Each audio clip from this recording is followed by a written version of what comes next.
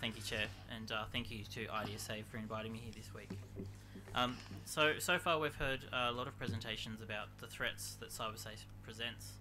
I'd like today to discuss one area where the opportunities are great, that being the digital economy.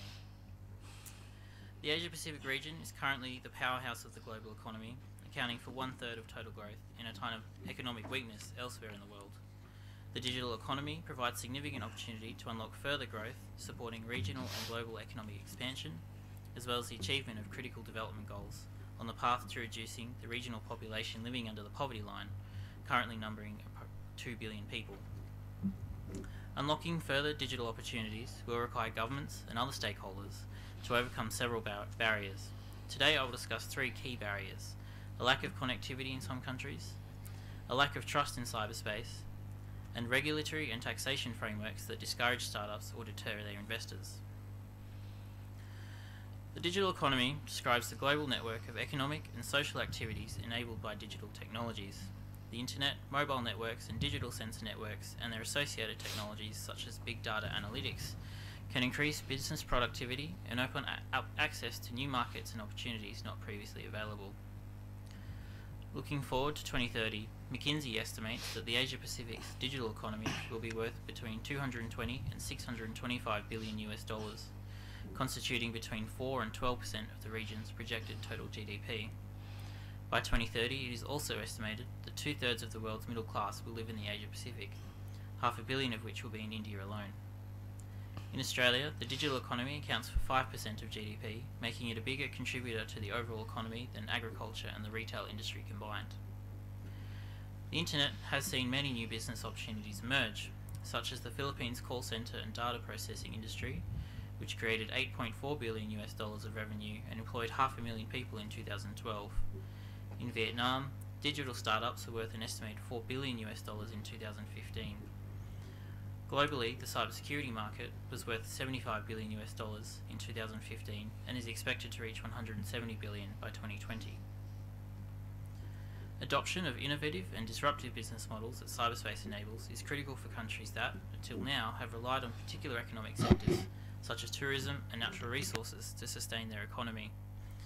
Examples include Brunei, which is critically reliant on oil production, and Australia, where economic growth has been sustained by our exports of coal, iron ore and other minerals to emerging Asian economies. The digital economy also has the potential to assist in reducing the amount of people living in poverty in the Asia-Pacific. Use of digital platforms can deliver vital education and services to less developed countries and regions. Digital commerce opens up these areas to distant markets and creates new higher value jobs. But the digital economic change will not come without some difficult transitions, as traditional roles change or disappear, requiring retraining on new jobs to fill the gaps. Greater economic efficiency and new business models are also necessary to address the region's emerging demographic constraints. The working age population in the region has peaked, and age societies will soon proliferate. The slowing birth rate in China and Vietnam means they may only briefly enjoy the benefits of a large working class population, and in Japan, the continued weakness of its economy and its continually declining working population pose critical economic challenges. As I noted earlier, there are several barriers that, if overcome, could unlock the greater potential of the digital economy. The Asia-Pacific is simultaneously home to some of the most advanced digital markets and the least advanced, an issue that ASPI has observed in our annual Cyber Maturity Report. South Korea and Singapore have particularly benefited from the digital economy, built on strong investment in infrastructure and support for new business. On the other side of the coin, countries such as Cambodia and Myanmar are just beginning to identify digital economic opportunities. While there is great disparity, all countries and stakeholders need to address the challenges to sustain digital economic growth. The digital economy cannot grow while significantly large parts of the region have limited or no access to cyberspace. The Asia-Pacific contains some of the most connected countries in Japan and South Korea, as well as some of the least connected. In Myanmar, the World Bank estimates only 2% of the population has access to cyberspace, and Cambodia and Papua New Guinea, only 8% of people have access. Infrastructure to deliver access to cyberspace is one issue. However, the rise of mobile devices is likely to see many of these countries skip the need for fixed broadband connections. The emergence of more low-cost handset manufacturers will make mobile devices more accessible, but taxation on mobile services usage may discourage lower-income users. Deloitte has estimated that in Bangladesh, 18% of the cost of owning and using a mobile device is due to taxation, and in Pakistan they estimate that taxes represent nearly 30% of the cost of owning a mobile device, including taxes on SIM card sales, provincial and federal excise duties on services including SMS and data. Beyond the technical infrastructure challenges of providing greater access lie deeper developmental issues, including literacy and a lack of content in local languages. This will also inhibit the growth of domestic cybersecurity professionals in these countries, a skill gap they will share with developed economies, further diluting the pool of available skilled cybersecurity personnel. There is growing support for apps and content in local languages, such as Google's Indian Language Internet Alliance, which is working to develop news content in Indian languages to attract more users, and Indian device manufacturer Micromax, which has developed 10,000 apps in Indian languages in 2015.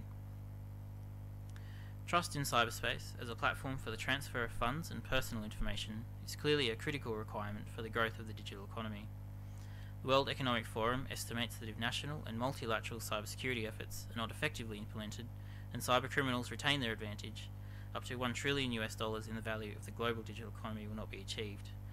This would increase to $3.2 trillion if the growth of digitization is slowed by a lack of confidence in cybersecurity. The growth of connectivity across the region brings with it many first-time users who are unlikely to exercise the cybersecurity practices necessary to secure themselves against cybercriminals and other threats. In particular, the use of pirated or unlicensed software creates a critical vulnerability. For example, 84% of all software in Indonesia and 81% in Vietnam are unauthorized copies, and therefore not provided with the security support necessary to maintain its integrity. Cooperation on cybercrime and cybersecurity efforts between countries and through multilateral organisations, as well as Interpol and the Asia Pacific Computer Emergency Response Team, or APCERT, will be critical to making a more reliable and secure cyberspace in the region. Third major impediment to future growth of the digital economy is national and international legal and regulatory frameworks that discourage digital startups and their investors. Several countries have taken or are taking steps to address this, specifically South Korea, Singapore, and more recently China, Australia and India. We've already heard a little bit about the Digital India policy. The Startup India Action Plan is one particular part of that and includes a package of tax exemptions, reduced regulatory requirements, fast tracks for business establishment and closures, and the establishment of a new startup hub and research incubators.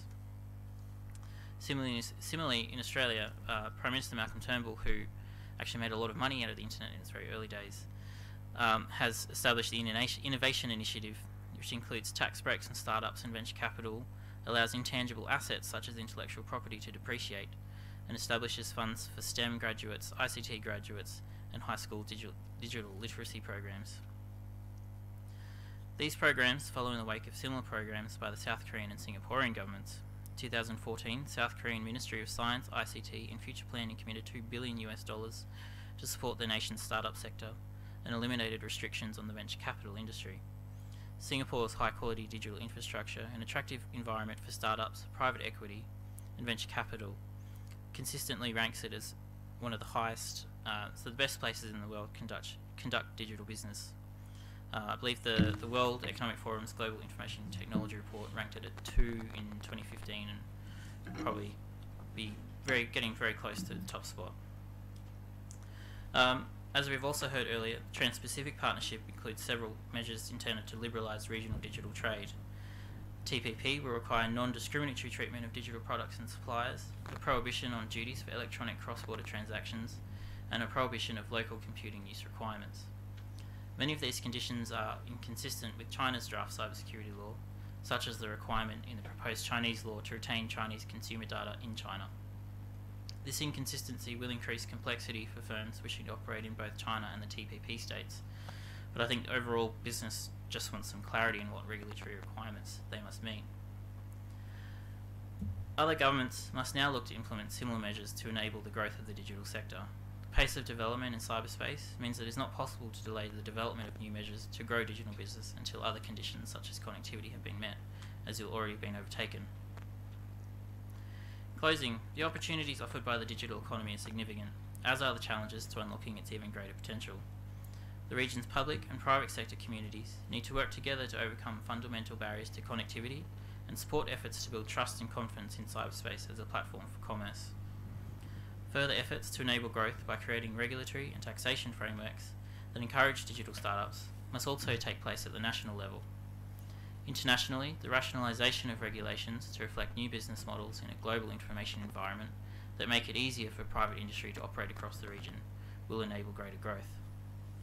Overall, the contribution of the digital economy to the Asia Pacific is a net benefit, and cooperation to support its growth will be critical in the years to come. Thank you.